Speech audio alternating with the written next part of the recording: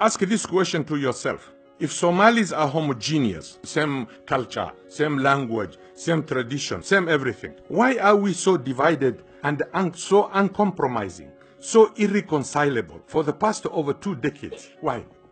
What is the difference? If we have everything same, what is the problem?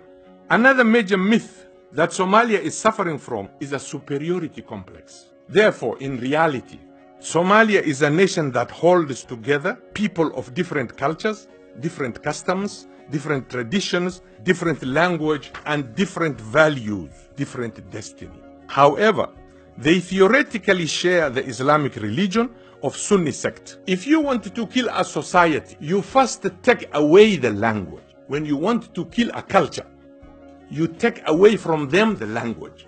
Then that culture is dead. You know why? Because you are adopting another language and you are always told, no, you are not the master of the language. Stand behind. Imagine when Somali language was being written, they all picked from the nomadic group, those who wrote the language. And look how they underestimated other languages. When they found a word that does not exist in the Somali language, they went to borrow it from Arab language. What about the other languages who exist here? So many young men in my country, in Somalia, they have been robbed of their culture. Why do you deny my language? Why do you impose on me your language? I tell you the truth. It may be painful, but it is. Swallow it.